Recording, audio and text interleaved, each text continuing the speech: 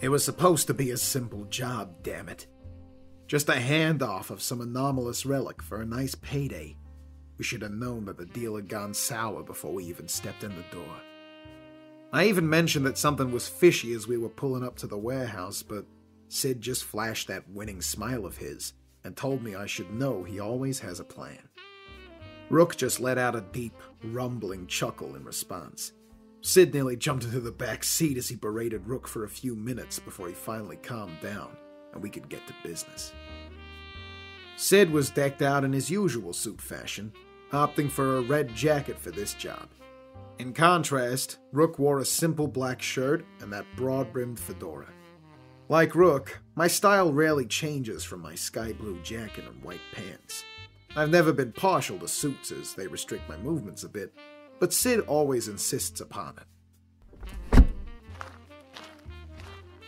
The guard at the door had eyes on us as soon as we entered the main yard, though I'm sure Rook had noticed him back in the car, as I had. Of course, he wanted to confiscate our weapons, which Sid and Rook obliged, by each handing over one of their weapons. The other hidden weapons made such a simple formality. For myself, I didn't even need to threaten the man. A simple denial and a hard look were enough to get the man to back down. He must be new. Inside the warehouse sat dozens of crates of varying sizes, no doubt all full of anomalous artifacts of some type. In the center of the room was a large table, surrounded by chairs, several of them already occupied.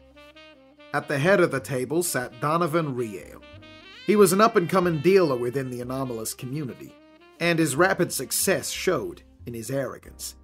Rook and I had already counted the half-dozen men up in the catwalks, and the 4 in the shadows around the crates. Counting the 3 enforcers sitting at the table, that made 13 goons we might have to deal with. I'd count the one at the door, but I'm certain he'll run off at the first sign of trouble. My mouth barely moved as I shared a few muttered words with Rook. I don't like this. Yeah, Sid. They got mooks all over the place. Calm down, guys. I told you. I got a plan. Rook and I shared an all-too-common look as Sid butted into our concerns. My hand gripped the handle of my cane a bit harder at Sid's swagger and assurance. Rook's fingers were twitching but didn't make a move toward the hidden gun under his left arm. Donnie, old pal, how the hell are you? I don't think we've seen each other since that job in Backdoor Soho. The look that Donovan cast Sid's way held little more than contempt and a fraying patience that only held because of the prospect of a payday. Yes, inside. I remember that particular deal. Intimately. As I recall, our transaction went quite smoothly. However, when the UIU showed up to bust up the scene, you 3 immediately ran when you saw that Pops was leading the charge, leaving us to deal with those zealous, underpaid idiots. For once, Sid's haughty attitude faltered. A nervous cough came from him as he pulled lightly at the collar of his shirt. Oh, yeah, that. Well, you know how these things go sometimes. When the feds bust down the door, it's every man for himself. As Sid was speaking, he was using his usual flair with dramatic gestures and bombastic philosophy. While it grated on me, it did always give Rook and I a chance to watch the scene while Sid did the dealing. As it was, both of us were acutely aware that the 12 goons had moved out of the shadows, and they looked ready for something. Oh, inside. It's funny that you say that, because I couldn't agree more. It was always so quick when things go to shit. Donovan had finished his statement by drawing a revolver and leveling it at Sid. At the first sign of the metal flashing in the warehouse lights, I was moving. In one fluid sequence, I was in the air, my sword already leaving the false cane scabbard. Then I was on the table in front of Sid. It was a trifling matter for me to intercept the bullet and slice it in half. I wasn't finished, though, and in a matter of a moment, I was across the large table and kneeling in front of Donovan. In one hand, I gripped his hair and held his head back, neck fully exposed. In my other was my blade, held steadily against his throat. 6 gunshots rang out in the time it took me to protect Sid and pacify Donovan. Not that I was concerned about any of them. Not a single one had come from the surrounding goons. A few moments later, I counted the sounds of 6 bodies falling and slamming into the surrounding concrete. Rook had cleared out the half-dozen men on the catwalks.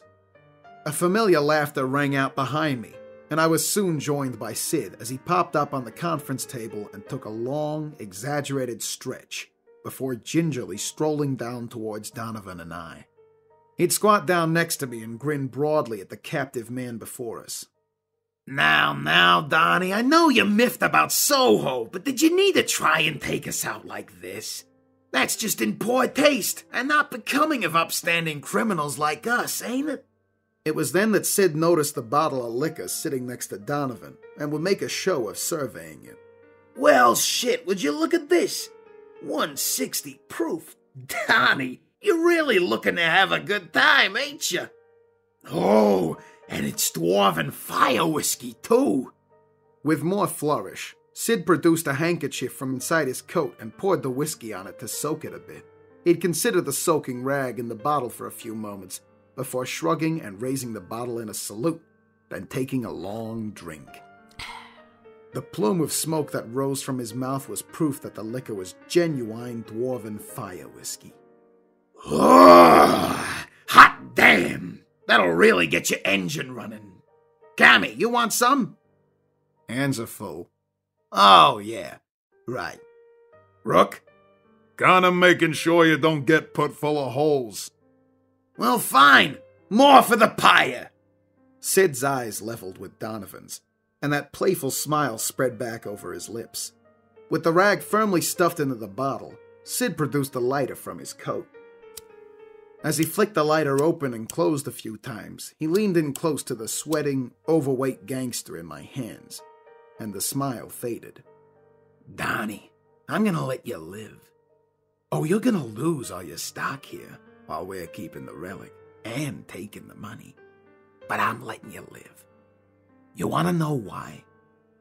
Donovan swallowed so hard that his throat pressed against my blade and nicked him slightly. A small trail of blood trickled down as he weakly answered. I don't know. Finally, Sid flicked on the flame and held it up to the soaked rag. It went up quickly, though Sid held the bottle as he gave one last declaration.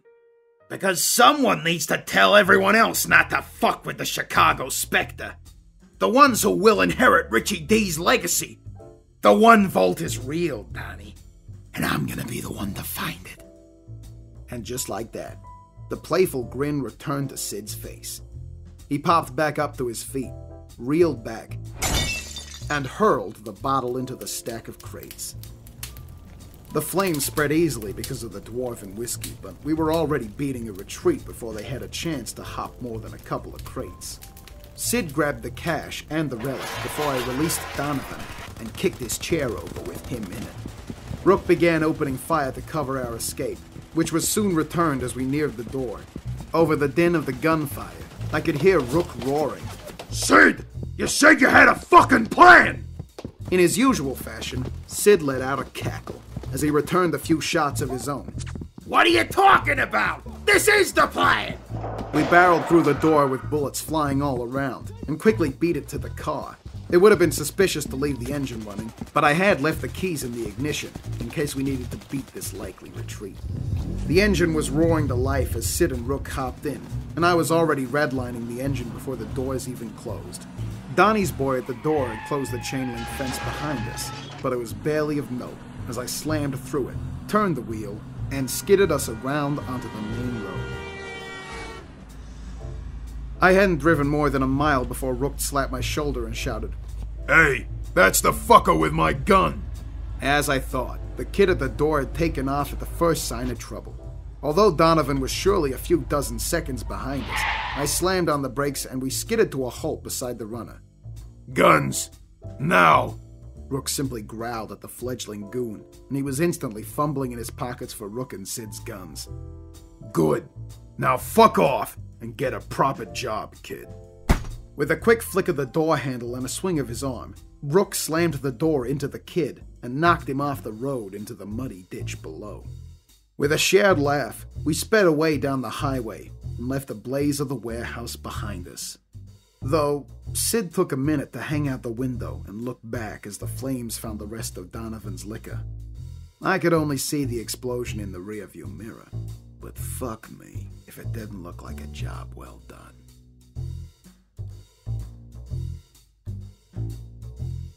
Thank you for listening. Site 42 Studios and its staff are funded by viewers like you. Please become a patron or visit our merch store at the link in our bio to support our work. Secure, contain, protect.